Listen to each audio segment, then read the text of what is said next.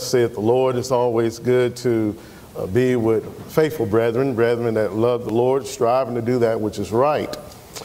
I was preparing to come here on yesterday, and I said, I'm going to wear jeans and a shirt. And I don't get to do that at home. And so I was looking forward to that. And so when I saw my brethren in here, they got on jeans, I'm like, and Brother Joe had on jeans this morning. I said, man, I'm right at home. Right at home. So a little reprieve from the city and come to where some folk that are real at. Well, I better not say that. Don't record that part. I want us to take the thought of the song that we just sung, because truth be told, when we consider our responsibility to be that light, to be able to shine that gleam across the waves, possibly those who are struggling in their Christianity can see the conduct of righteousness in our lives make a turn. And friends, make no mistake about it, God desires all men to be saved and come to the knowledge of the truth. And so we never gloat about someone losing their way. But they ought to be able to see the light of Jesus Christ in our lives as we're striving to do that which is right in every community that we're in, whether it is in the country or in the city. We have a responsibility to do our part to help people see the light of the glorious gospel in our lives. And so what I want us to do, I want us to do a study in the book of Psalm 112.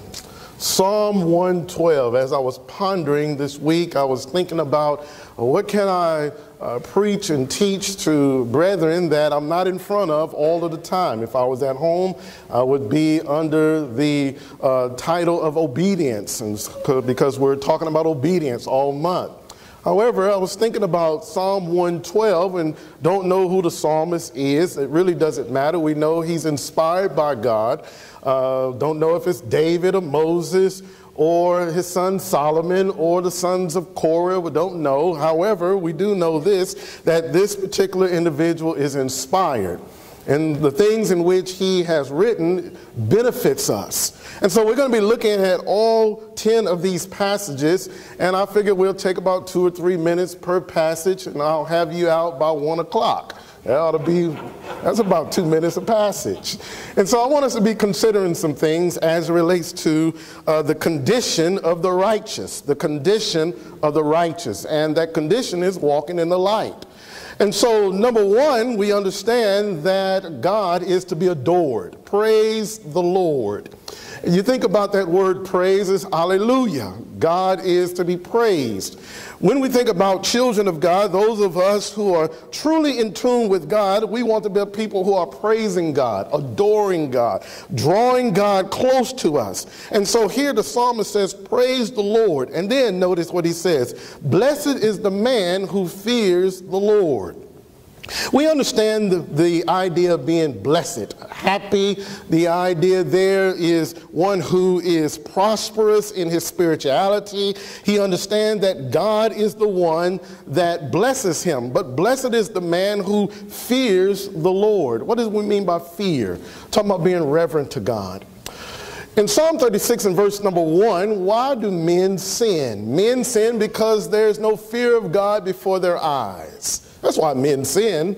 That's why men go against the will of God, because they don't fear God. They don't reverence God. When God is reverenced, then that individual, he is one or she is one that fears the Lord. But why should we fear the Lord? We fear the Lord because the eyes of the Lord are over the righteous. Turn to Psalm 33 and look at verse number 18. And we're going to be all in the Psalms this morning. The Psalms is a very comforting book, a book that ought to give us great encouragement. In Psalm 33, in verse number 18, notice what the Bible there says. Behold, the eye of the Lord is on those who fear him, on those who hope in his mercy. Question, do you fear the Lord? I know you do, because you hear. You want to fear the Lord. In Psalm 119 and verse number 38, we must be devoted to fearing God. We must be devoted to fearing God. Here, God, his eyes are over those who fear him, and those who fear him are devoted to him. We honor him. God is our all in all as the people of God. These are the blessed ones, if you will. But what is the fear of the Lord? In Proverbs 1 and verse number 7, notice what the Bible says there, and then we'll go to Proverbs chapter 3. In Proverbs 1 and verse number 7, the fear of the Lord is the beginning of knowledge. That's what the fear of the Lord is. One passage would say the fear of the Lord is the beginning of wisdom. And we understand that wisdom comes from above, the wisdom that truly counts. James 3, 13 through 18. But notice Proverbs 3, 13 through verse 18. Here we see the benefits of the wisdom because we fear God. Notice, happy is the man who finds wisdom. Kind of reminds me of Proverbs 4 and verse number 7. Wisdom is the principal thing, therefore get wisdom. And in all thy getting, get an understanding. There are so many people who are walking according to their own wisdom, their own understanding, yet God is saying, I want you to come to me for wisdom, James 1 and verse 5. And so he says in verse 13, happy is the man who finds wisdom, which means that this person is looking for wisdom. And the man who gains understanding, he draws out discretion. For her proceeds are better than the profits of silver, and her gain than fine gold. She is more precious than rubies, and all the things you may desire cannot compare to her. Friends, did you hear that, brothers and sisters in Christ? Here we understand that the wisdom of God does not compare to anything that we can put our eyes on or hands on. Question: how often are we going to God for wisdom? Or do we rely upon what we think is right? No, that'll get us in trouble in our marriages. That'll get us in trouble with the brethren. That'll get us in trouble even with the government. It'll get us in trouble with our common man, our fellow man. If we walk according to our own wisdom, every single time we walk according to the wisdom of God, we're right with God, whether or not man likes it or not. But when we walk according to our own wisdom, friends, we'll find ourselves not having the best results possible. And so here it is more desirable and cannot be compared with anything. Length of days is in her hands. In her left hand, riches and honor. Her ways are ways of pleasantness. And all her paths are peace. She is a tree of life to those who take hold of her. And happy are all who retain her. Question: what are we retaining? God desires for us to be a people of wisdom who fear him, who delight in his commandments. Go back to Psalm 112. In Psalm 112, in verse number 1, the latter part, who delights greatly in his commandments. Jesus would say, if you love me, keep my commandments. And friends, they're still commandments. I know we live in a time today where people are saying, well, members of the Church of Christ, they are commandment keepers. They're legalistic. Well, think about that, friends. If one is a legalist, the opposite is to be illegal. I think I would rather be legal than illegal. I think I would rather be doing the will of God, keeping the commandments of God, than not keeping the commandments of God. And so when we keep the commandments of God, we are in his good graces and we love him. And those who love God, John 15:14, are his friends. Don't you want to be a friend of God? Aren't you a friend of God? And so when we keep the commandments of God, we're his friends because we love him and he loves us. Notice verse 2. His descendants will be mighty on earth. Whose descendants? The man who keeps the commandments of God, the man who delights in the commandments of God, the man or the woman that fears the Lord, the one who is blessed, the one who praises God. You saw how we just worked that backwards? That's the one whose descendants, notice friends, will be mighty on earth. Unfortunately, we have so many that believe that might is right. Well, wisdom, that's what's mighty. If you truly want to be a blessed people, you got to be people who are operating according to the wisdom of God. I'm reminded of Ecclesiastes chapter 9, don't want to go there, but verses 13 and following, it talks about an older man who was wise and he was able to deliver his city because of his great wisdom. Unfortunately, in America, and we all love America, but if we're not careful, we would think might is right. But truth be told, in Christ, wisdom is might. You can outthink somebody. That's one thing about God. God is so witty. He just outthinks his opponent. And if we stay with God's word, guess what we will do? We will outthink our opponent. Well, who's our opponent? The devil. But we have to stay with the wisdom of God. Here, the descendants of the one who keeps the commandments of God, they will be mighty on the earth. They'll be the salt of the earth, the light of the world, a city that is set upon a hill that cannot be hid. It doesn't matter where we ought to be this type of example to the world that is around us. Notice what he says. The generation of the upright will be blessed. There's a few things that I was considering when I was looking at this text. He says the generation of the upright will be blessed. How? Verse 3, wealth and riches, righteousness. Verse 4, the upright, unto the upright there arises light in the darkness. Notice the three things that couple that. He is gracious, full of compassion, and righteous. Let's stop for a second. As I was looking at this, I was talking to Brother Joe this morning, and I was talking about the Hebrew and the Aramaic and the Greek, and we was talking about the original language. And one thing I love to do is love to go to the original language and see how God says this. One thing I learned about these particular words, especially in verse number 4, he is gracious, full of mercy or compassion, and righteous. Only one time we find this particular word being used as it relates to mankind, gracious and full of compassion. The other times, they're all directed to God himself. So that caused me to think, we're following God. We're an upright people. Ecclesiastes 7 verse 29, God made man upright, but man has sought many inventions. And so God, who is upright himself, he's a moral being. He is one that is full of compassion. And so that caused me to think. Only one time in the Hebrew we find the word gracious and full of compassion directed toward man. That's all God has to say is one time. I remember as a kid, my mom used to say, boy, if I got to tell you something 2 times, I'm going to get you. Oh, them days are over now. Now we give kids 3 and 4, 5, 6 chances. No, I'm going to tell you this one time, boy, and that's all I'm going to tell you. Yes, ma'am. 12 times we find the word gracious pointing toward God.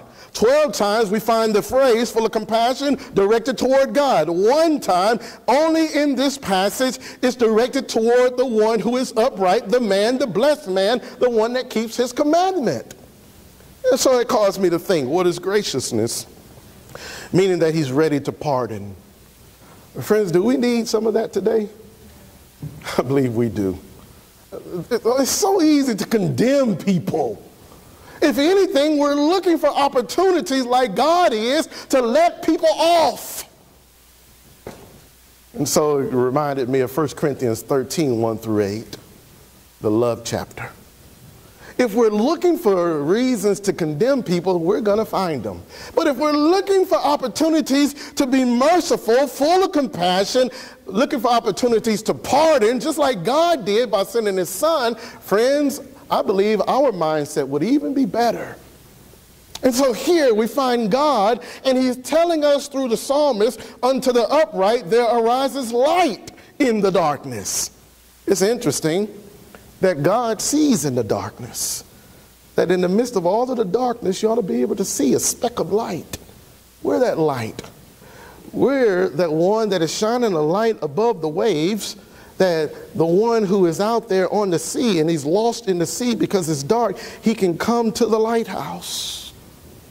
Oh, Jesus, when he came in John 1, verse number 3, light came into the world, but the world received him not. Jesus is the light of the world, John 8, verse 12. Here, we're the light of the world, Matthew 5, 16. Meaning our mentality, our eyesight, the things that we represent are of God. And friends, we can't allow the darkness that is in this world to saturate our minds to the point that we're not light ourselves. Here, We see that he is gracious and full of compassion and righteous, looking for opportunities to pardon, showing sympathy, merciful, pity. When people are in sin, it shouldn't cause us to say they deserve that. When people are in sin, it should cause us to be thinking, what can I do to help them out of sin? My prayer has been, Lord Jesus, come quickly. No, that has not been my prayer lately. My prayer has been, Father, give us more time to help sinners come to repentance. Amen. People are lost in their sins. And so we ought to be looking for opportunities. We ought to be praying that God give us more time on this time side to help people see that they need to come to the Lord and they need to be saved. Because if not, Jesus said, if you die in your sins, where I am, you can't come. Here we see that the condition of the righteous is a condition of graciousness, a condition of compassion, but a condition of righteousness. And so when we think of righteousness in this text, he is just in punishing, but also just in rewarding. Question, do you practice that? Are we practicing that? When we're ready to punish, do we give the full measure of punishment? When we're desiring to be rewarding, do we try to reward as much as possible? Here we see the condition of the righteous one is one who has his mind set upon holiness and righteousness. He's a blessed man. He's one that keeps the commandments of God. Even his seed is mighty in the earth because he has taught his seed, but also he's gracious, full of compassion, and righteous. The closer I get to 50, the more I realize how much grace and mercy I need from God. Amen? But we ought to be distributing that. And so this world is so sick, it's so dark, it's so cynical, and if we're not careful, Romans 12, 1 and 2, we'll find ourselves being the same. Reminded what Paul told the church at Rome there, I beseech you therefore, brethren, by the mercies of God, that you present your bodies a living sacrifice, holy, acceptable unto God, which is your reasonable service. Watch this. And be not conformed to this world, but be ye transformed by the renewing of your mind, that you may prove what is that good, acceptable, and perfect will of Almighty God. Friends, we've got to take a step back and we've got to listen. Take a step back and be humble. And as I was singing that last song, I appreciate that last song. Let the Lord lights be burning. And the light is not way at the top and shining so far above the waves that the person who is out at sea cannot see. The light is at the top and is shining over the water so the one who is lost can see. And that requires humility. And every day I ask God to help me to be more and more humble than what I was the day before. Friends, as the people of God, you can't follow Christ and be arrogant. You can't follow Christ and be full of yourself. You can't follow Christ and be prideful. You can't follow Christ and be one who thinks he knows more than God himself. Verse 5. Notice the text, how it unfolds. The mind of the psalmist continues to unfold in the condition of the righteous mentality. A good man deals graciously, favorably, I believe one version would say, and lends. I'm always interested in words. I told the young people on last week at camp that Christians must study to be wordsmiths, because we deal with words. No wonder when you think of Jesus, he's the Word, John 1 and verse 1. Paul tells Timothy, preach the Word. It's the Word that sanctifies, John 17:17. Friends, we got to get in the Word, stay in the Word. But notice, he says he deals graciously, favorably, and he lends. What does it mean to lend? When you think of the word lend there, here we understand that the conduct, the characteristic of a righteous one is one who joins himself to another. That's why we're supposed to lend to the poor. Look at Proverbs 19. In Proverbs 19, I believe it's verse number 18. Notice what the Bible there says. Proverbs 19 and verse number 18. In Proverbs 19, actually it's verse number 17. Notice, he who has pity on the poor, now listen to this, lends to the Lord. Have you ever thought about that?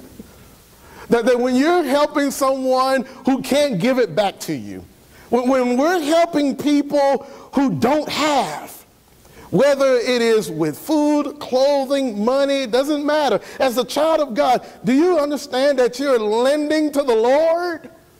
Hold on, I can actually lend to God? I thought everything belongs to God. He owns a cattle on 1,000 hills. He says, you're lending to me. What happens when Christians want to hoard what they have? It sounds like Luke 12. You have the rich man. He says, I'm going to tear down these barns. I'm going to build greater barns. And God said, fool, thy soul will be required of thee this night. Here we understand that when we lend to the poor, or when we have pity on the poor, we actually lend to the Lord. Now put the definition in there. When we have pity on the poor, we join ourselves to the Lord. God is so good that he puts us in a position to always be joined to him. Who else would we want to be joined to? And notice the latter part of that verse, and he will pay back what he has given. Old folk used to say, when I was a kid, you never outgive God. That's what the old folk used to say all the time. Well, it took me in my 40s to realize, yeah, that's true. It seems like the more you give away, the more he gives back. It makes so much sense. So here's the question. Why are so many not lending? Because they don't think that God is going to give it back to them. Well, who's going to take care of me? Matthew chapter 6, 24 through 34, God's always going to take care of his people. He says, I take care of the lilies of the field. I take care of the fowl of the air. Surely I'll take care of you. Amen. He is always taking care of us. It reminds me of Psalm 37 and verse 25. David said, I have been young, but now I'm old. I've never seen the righteous forsaken, nor his seed beg bread. Never. Well, ain't nobody going to take care of me. I got to take care of myself. That's false. God is taking care of us not only spiritually, not only emotionally, but also financially and even psychologically, if we'll just trust him. We just got to trust him. And I resolved in my heart to just trust God, even when it looks bleak, even when it doesn't make so much sense, even when I can't understand it all. I'm like, I just got to go with what he says here. And since this is clear, I'm going to stay with this. And when that is not clear, I'll ask for understanding. Friends, a good man deals favorably and he lends. He will guide his affairs with discretion. That's the one that conducts himself in righteousness. And I believe that that's what we're trying to do. But every now and then, as the people of God, we have to be reminded of these things. And it reminds me of Peter and what he says, as long as I am in this tent, this tabernacle, I will remind you. It won't bother me to remind you the things you already know. Some people, they get all upset because you're telling them things they already know. It's a good thing that God loves us enough to keep telling us over and over and over what we already know. As young people, I've been young too, and y'all been young too. You don't want nobody telling you over and over. How many times you going to say that, Mom? Dad, how many times you going to say that? I'm going to say it until you get it. One old preacher said, he's preaching on repentance. Members come up to him and say, why you keep preaching on repentance? Because you ain't repented yet. So I got to keep on preaching repentance till you repent. The same thing. And so here, he will guide his affairs with discretion. Turn your Bibles to Ephesians chapter 5. Look at verse 15 for the Christian. When you think of the way we ought to be living, being a person of discretion, one who walks in a way that's careful. He says, see then that you walk circumspectly. The word there in the original is acrobat. See that you walk the tightrope. See that you walk carefully. See that you make sure that every step that you take, the steps of a good man, are ordered by the Lord. Make sure that everything you do is calculated. As a Christian, we shouldn't do anything unless it is calculated, Colossians 3:17. And what that does is it puts us in a position where we can actually order our steps and know where we're going, why we're going, and when we're going. It takes thought, and it takes us taking things slowly. And so notice what he says. He says, see then that you walk circumspectly, not as fools, but as wise. Why? Redeeming the time, because the days are evil. Go 2 books over, Colossians chapter 4. In Colossians chapter 4, this was actually Paul's prayer.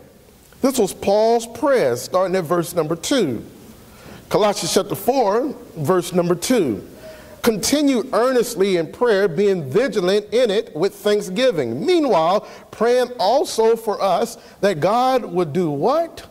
Open to us a door for the word to speak, the mystery of Christ, for which I am also in chains, that I may make it manifest as I ought to speak. Walk in wisdom toward those who are outside, redeeming the time. Let your speech always be with grace, seasoned with salt. Why, Paul? That you may know how you ought to answer each one. Go back to Psalm 112 and let's put this together. When we consider the good man who deals graciously or favorably and he lends, he will guide his affairs with discretion. He understands that I have to make sure that when I say this, it's the right thing. When I do this, it's the right thing. If I think this, it's the right thing. Well, Brother Bonner, who does that? The one who is discreet. The one who uses good judgment. Sometimes, over the years, I've learned rather, that it's just good to not say much and listen to what people are saying so you can actually understand what they're saying. But sometimes, even in marriage, I already know what she's going to say, so I'm going to beat her to it.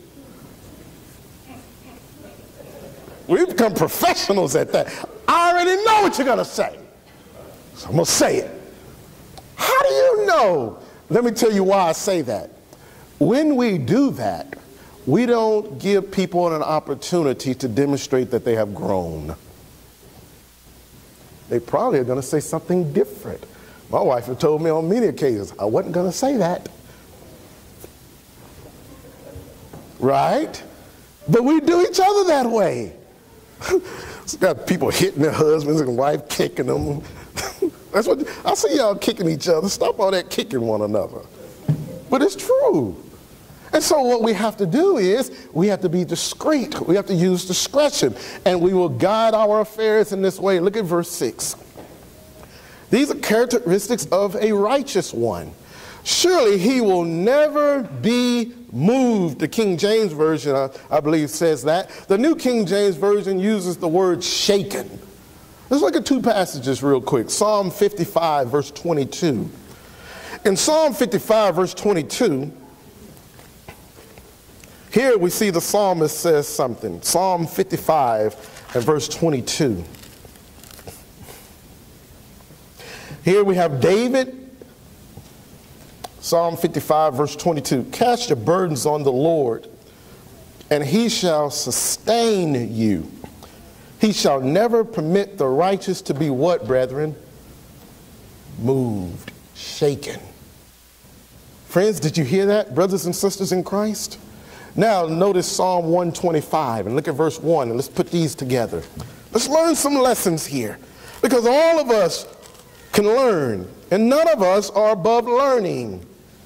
And we want to get to a point where who cares what comes through America, whether it is some type of militia or some type of virus, it doesn't matter. We want to be stable. We want to be established. We want to be firm. We don't want to move. We want to keep our eyes on Jesus, the author and the perfecter of our faith. Psalm 125, verse 1. Those who trust in the Lord are like Mount Zion, that's Jerusalem, which cannot be moved but abides forever. Now, friends, that ought to teach us something. That ought to teach us that we can have a sure foundation. We can be a people who don't move, who are going to keep their eyes on the Lord like what we're supposed to, and help those who are with us to keep their eyes on Jesus like they're supposed to. And so, go back to Psalm 112 and look. Notice the benefits to this. He says the righteous will be in everlasting remembrance. I'm going to show you a passage that was given to me about 2 or 3 years ago. And really, it changed my perspective on how I viewed God. Let me tell you what I mean by that. There's one thing when you see that you're doing good. There's another thing when you know God knows you're doing good. Okay? We focus sometimes on the negative. God sees the evil that I do. But hold on, he sees the good that you do too. Look at Malachi 3, the last book of the Old Testament. The last book of the Old Testament, at least in our English Bibles. In Malachi 3 and verse number 16, notice, and keep in mind the idea of being reverent toward God, fearing God. In verse 16, then those who feared the Lord, those who were morally reverent, spoke to one another. They declared to one another. They conversed with one another. They talked with one another. And the Lord did what, Brother Larry? He listened. He heard. When we're talking Bible, when we're talking about life in Christ, guess who's listening? The Lord is. But notice what he does. He's just not listening. He hears. So a book of remembrance was written before him for those who feared the Lord and who meditated on his name, who esteemed, who valued, who regarded his name as glorious. And notice what he says in verse 17. He says, they shall be mine, says the Lord of hosts, on the day that I make them my jewels, my peculiar treasure, 1 Peter 2 and verse 9. And I will spare them as a man spares his own son who serves him. Then you shall again discern between the righteous and the wicked, between one who serves God and the one who does not serve him. Friends, I don't know about you, but that encourages me. It encourages me when brethren can talk about the Word of God and they're ironing things out and they may not see things eye to eye, but they're talking and they love one another in the midst of it, and they're not calling one another false teachers in the midst of it. Amen. And God looks down and he says, those are my children. They glorify, they want what's right for the kingdom. And so here we see something very powerful in Psalm 112. The righteous will be in everlasting remembrance. God will always remember those who remember him. That's why when we come together on the first day of the week to remember the Lord's death till he returns, till he comes, how often should we do it? Every first day of the week. Why? Because we're remembering the Lord. For what purpose? To his death till he comes back. God remembers those who remember him. The conduct, the characteristics of a righteous one is one who remembers God, but God will not forget them. Look at Psalm 112 and verse number 7 as we come to some type of conclusion. He says he will not be afraid of evil tidings, evil news. Bad news is just that, bad news. It hurts when we hear about a sister falling and breaking their hip. That hurts us. It hurts when we find out when someone's been exposed to this virus. That ought to hurt us. But friends, those of us who are focused Even though that hurts us, there's something also within us that gives us great joy to give thanks in everything, for this is the will of God in Christ Jesus concerning you, 1 Thessalonians 5:18. It's amazing that God never wants his people to be so down in the dumps that they don't think about who he is. So God, what are you doing for us? I'm keeping you balanced. No one is ever like this. We're always like this, all the time. That doesn't mean we're bipolar. I've been called tripolar. Evelyn, you remember that? I had a sister called you tripolar. That's fine. That's fine. If that's a medical condition, go ahead and give it to me. Then I'll just be like this. But God, what are you doing? I'm keeping you balanced. We see it in the life of Jesus. He was balanced, though. He had his ups and he had his downs. So what? That's the way life is. No one is ever like this. It's always varying degrees, varying degrees. And so we see something powerful in this text. He will not be afraid of evil news. God has not given us the spirit of fear, but power, love, and a sound mind. Friends, we don't have to be afraid of anything. And so when we consider these words, we need to be pondering on things that are good and wholesome and upright. Paul would say it like this in Philippians 4, verses 4 through 9. Rejoice in the Lord always, and again I say rejoice. Doesn't sound like a person who has time to be depressed all the time. And that's a command. And sometimes the older we get, we give ourselves license to be down in the dumps. No. If anything, the older you get, because you're growing in grace, you're an example of righteousness and the character of righteousness that people ought to be able to say, I want to be like you because I see that you're. Amen. And sometimes the older we get, the more cynical we become. No. Grow in grace. And so we understand that we have to think on things that are good and honest and noble and just and lovely. Good report. And so God wants us to be steadfast. Look at the end of verse 7. His heart is steadfast, trusting in the Lord. You remember what Paul told the church at Corinth? He says, be ye steadfast, immovable, always abounding in the work of the Lord, 1 Corinthians 15:58. As much as you know that your labor is not in vain, where? In the Lord. We're not doing this on accident. We're not doing this for nothing. We're not staying steadfast just to be staying steadfast. We have a goal in front of us, and that goal is to hear, well done, thou good and faithful servant. You've been faithful over a few things. I'll make you ruler over many. Enter into the joys of thy Lord. Friends, if you can't give yourself a pep talk, I don't know who will give you one. David said on one occasion that he encouraged himself in the Lord. Sometimes that has to happen even with us. He says his heart is established. He will not be afraid. Look at 1 Peter 5 and verse 10 for the Christian. Here we see under the Mosaic system in Psalm 112 that one can be established, one can be firm, one can know that they are saved and all right. Under the New Testament, it's the same. God is not the author of confusion. God is the same yesterday, today, and forevermore. God has always wanted his people to be strong in the Lord and the power of his might. And so with conviction, we go to God and say, I can do that. I can be one who knows for a fact that I can be strong, I can be established, and I can do what God will have me to do in the midst of anything that comes my way. And so Peter would say in 1 Peter 5 and verse number 10, notice, but may the God of all grace, who called us to his eternal glory. I love the idea behind that phrase, because the idea is God is calling us from glory to his glory. And that's the only way he can call us. God can't call us from earth to earth because God is not on earth. God is in glory, calling us to glory. But notice what he goes on to say. It's powerful. By Christ Jesus, after you had what?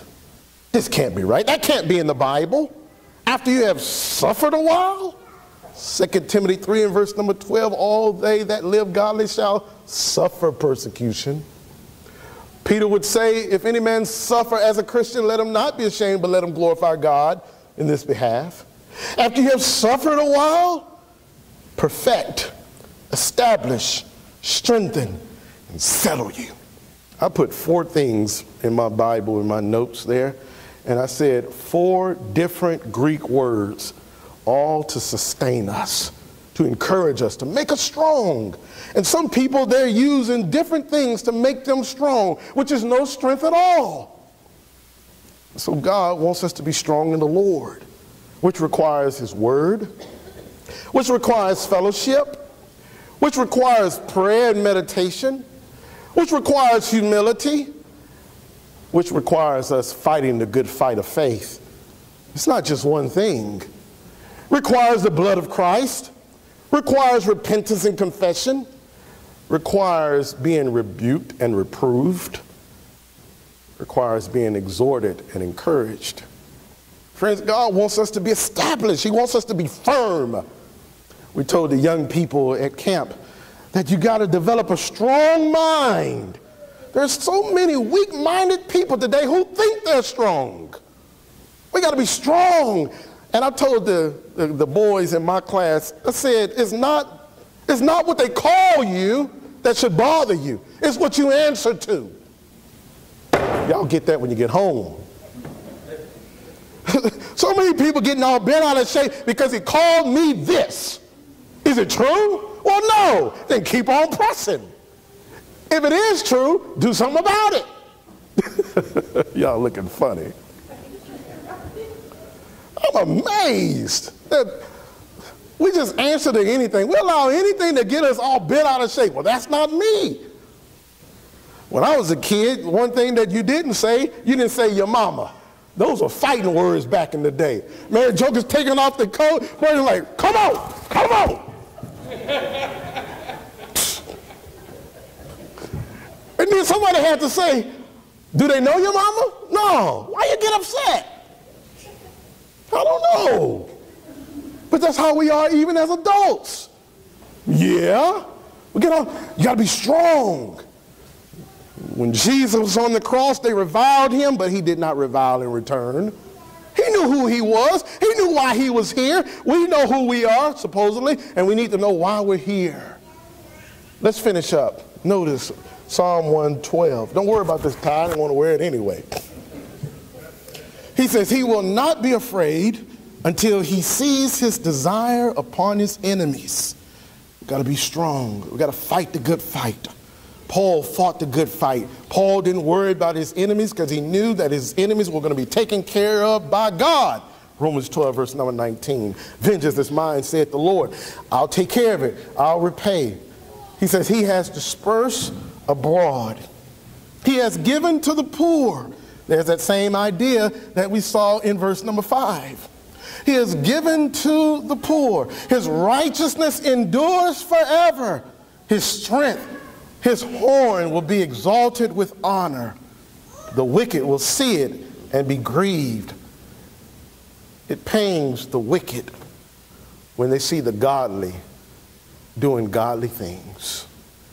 But should that stop us as Christians? Friends, let it not stop us. Let us be the people of God. For the Bible says, the wicked will see it and be grieved. He will gnash his teeth and melt away. The desire of the wicked shall perish. I'll end with Psalm 1. Look at Psalm 1. Look at 4 through 6. In Psalm 1, 4 through 6, after he talks about the godly and how the blessed man is walking and should be walking, he said, but the ungodly are not so. This is so encouraging to me. Because sometimes we see the ungodly and they're prospering, Psalm 73. They have no pains. They have nothing holding them back. They don't even acknowledge God. Why are they prospering? Who cares? Doesn't even matter. To the spiritual mind, it doesn't matter who's prospering and who's not prospering. What matters is who's spiritual, who's godly, Who's walking according to the Spirit? Who's walking according to the Word of God? That's what matters. He says, but the ungodly are not so, but are like the chaff which the wind drives away. Therefore the ungodly shall not stand in the judgment, nor sinners in the congregation of the righteous. For the Lord knows the way of the righteous, but the way of the ungodly shall what? Shall perish. I don't know about you, but that encourages me, because I know that if I come down on the side of righteousness, I don't have to worry about perishing.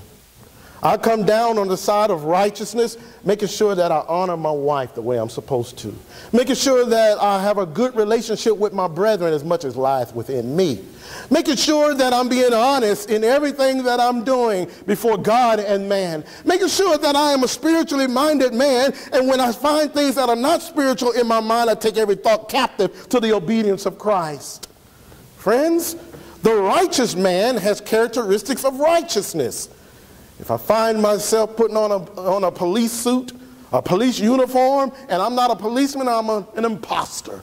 I don't want to be an imposter. I want to be a Christian, one that is clothed in Christ, clothed with humility, clothed in love, but be a person who understands that God wants me to be direct with him and with those who oppose the righteousness of God. And so hopefully this will encourage us to have those characteristics of righteousness. As I was looking at Psalm 112, I started just kind of going through it and exegeting it and doing the word study and thinking about the context and looking at it, I'm like, wow, this is good for us. And friends, what better life to live than the life of a Christian? But what better life to die in than the life of a Christian? I leave it with this one point. In order for us to have these characteristics, we have to be what Paul said in 1 Corinthians 15:31, I die daily. Michael Light would say this, all of us are dead men. We're either dead in Christ or dead in sin. That's a great point. Question, which one are we? Let's stay faithful. Let's do the things that God wants us to do and be pleasing in his sight. So if you need special prayer, let us do that for you. But maybe you're not a child of God, and you need to obey the gospel. You want to sit down and study. Let's study with you. Let us study with you. In order to be a child of God, you have to be one who is willing to repent. Turn away from sin. The very reason why Jesus came and sent his disciples to Jerusalem, he came, he told them to go and preach repentance and remission of sins that would begin in his name at Jerusalem, Luke 24, verse 44 through 47. So believe that Jesus is the Christ, the Son of the living God. Be willing to repent of sins, confess Jesus Christ to be Lord, and be buried in water for the remission of your sins. And God will do something amazing. He'll save you from your past sins. He'll wash you from your past sins. And then he'll set you on the road to eternal life. That's the promise. Do you have that? God can't give you the promise of the Spirit until he saves you from your sin. So what a beautiful God that we have, that he's willing to forget everything you've done in your past and put you on the road to righteousness and salvation if you'll only obey the gospel. As we stand and as we sing the Savior's invitation.